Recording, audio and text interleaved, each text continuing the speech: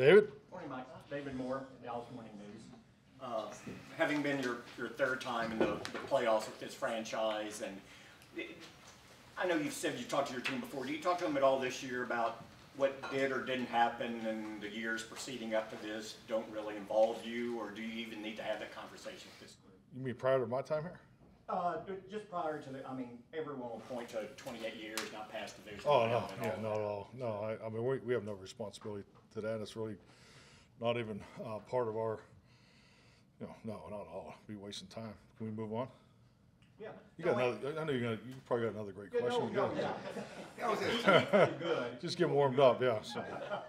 No, and individually as well. You were talking earlier in the week about, your first year in the league, you go and you're going, oh, this is something that you just come to expect. Just, do you view these opportunities differently than you did earlier in your career as far as, Oh, definitely. I mean, I think it just heightens the urgency for all of us. And I think if you look at, just talking with Dak, 2016 was his first year, and, you have a phenomenal year, and you think it's going to be like that every year. It's no different than myself back in 1993. So yeah, definitely, it heightens the importance and the understanding of how special these opportunities are. And at the end of the day, you just got to keep your eye on the ball. But it doesn't heighten the pressure. You're able to compartmentalize that and not let that. No, this is our world. We our chosen profession. So. Clarence, talking around, speaking of your world, just from a profession standpoint, the news of the last 24 hours with Nick Saban and Pete Carroll and Bill Belichick, could you just reflect on those coaches and their careers? And well, change is constant in our league, but I think when you see, careers, I think you need to show respect. Those guys have done it. Coach Belichick and Coach Saban. It's their numbers speak for themselves. But the championships, the consistency, the longevity. Personally, I do feel sustained success is the biggest challenge in this league, and those two have done it as good or better than anybody. Mike Toddarcher with ESPN.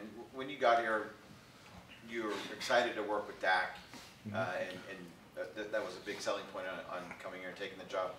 Where has he improved the most in your eyes since you got here, and maybe even this year, the jump that he's made from last year to this year? He's always had very good command. As a quarterback playing the position, but his command of the offense, I think is clearly. I feel is very high. Is higher than it's ever been, and there's a number of things going to that. Obviously, this thing was built for him based off of things he's done in the past. I'm talking particularly in the pass game.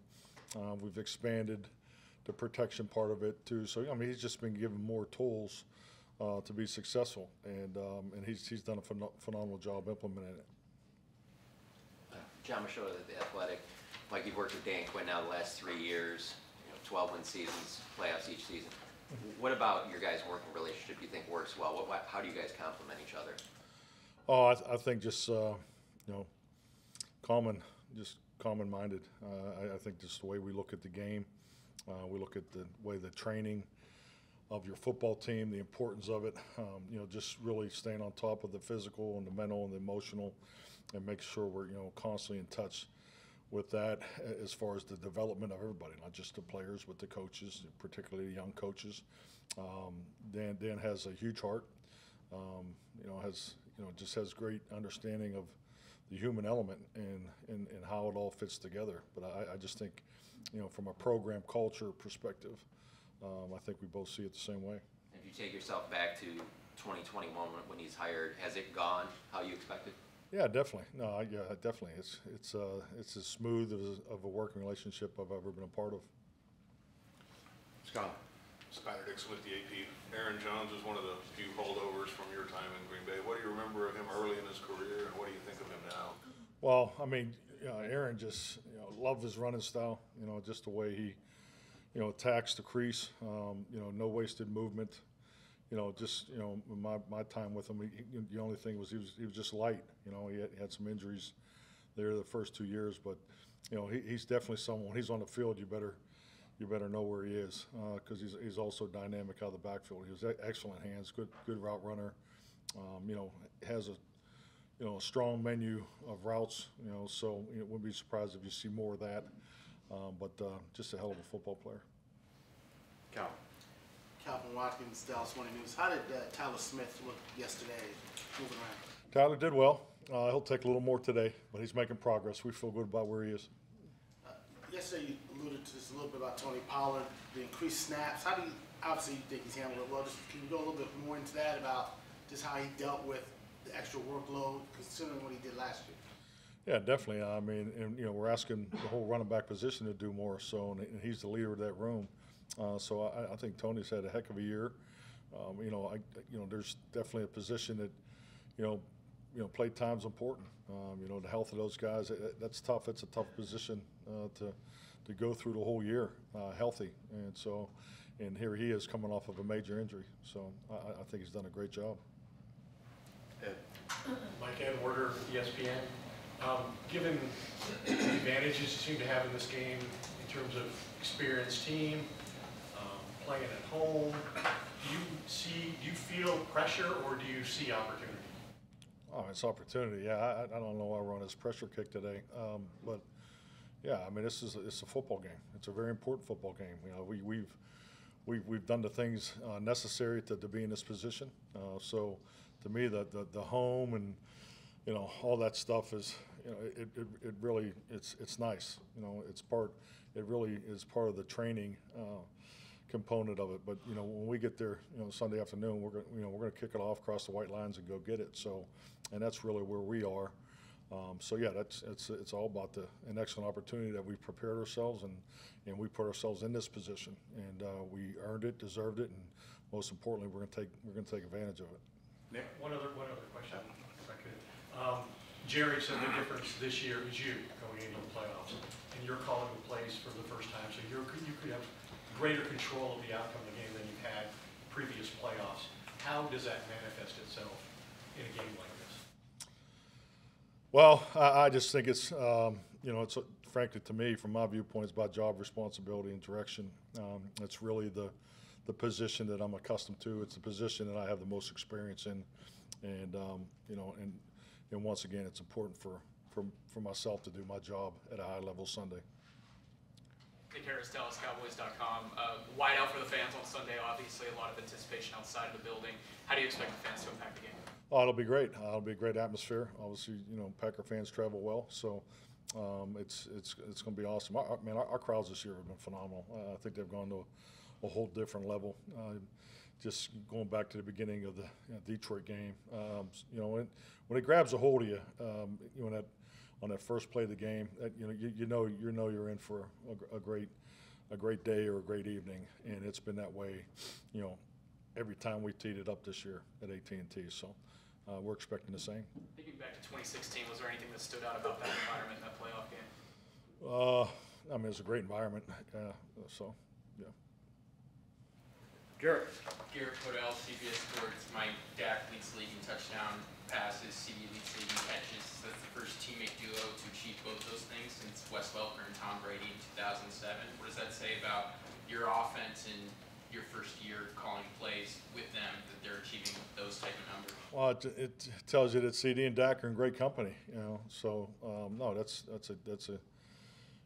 something that you love to see your players achieve those type of personal goals and everything. But it's it is all part of how we want to play an offense. So yeah, definitely, I think it's great for those guys to it's awesome when you see guys get awards and these Pro Bowl teams that are coming out. So yeah, definitely want to applaud that. Two things. Gilmore talked yesterday about he plans to play with the brace. What do you experience a guy playing with a brace on their shoulder, and what's the challenges? Every injury's different. So I think the big thing, and I think Stefan's taken the right approach. Today he'll do some. He wants to get out there and move around with it, and just because it's a new experience for him. But yeah, I've seen it done a number of times. But I think the biggest thing is getting comfortable with it, and just we have a chance to do that because we're in a padded practice today. And you talked earlier about Dak's command and knowledge of the offense, and he seems more confident. He talked about yesterday about the difference between being confident and being greedy. Have you seen him more confident? And how does that manifest itself? Well, I mean, he's always been a confident person, but you know, I think you know so much of playing the quarterback position, there's so much relied on you, you know, from a leadership role, and he spews it so naturally. But you know, I think he's been able to take a step back, and some of this has been by design, and just make sure he's absorbing all those positive vibes that he's contributing throughout the locker room to himself too. So he's very much engaged with where he is, you know, each and every day. He's as disciplined as a worker that I've ever had the opportunity to work with. So I just think his whole energy is brighter. Yes. Mike, your impressions of Jordan Love, first-year starter, the Packers getting an awful lot of production out of first and second-year receivers? Yeah, definitely. No, I'm impressed with Jordan. You know, I think he's made a lot of off-tempo plays, you know, extended plays. You know, his ability to hang on the back foot and make their downfield passing game has, you know, caught our attention. So, and he's a huge part of that. But, oh yeah, I think he's definitely doing a hell of a job. And I think just like anything with your football team, younger, not so young, you know, you want to see progress through the year. And obviously, the quarterback position is a big part of that. And he's given them that. So, I think he's doing a hell of a job.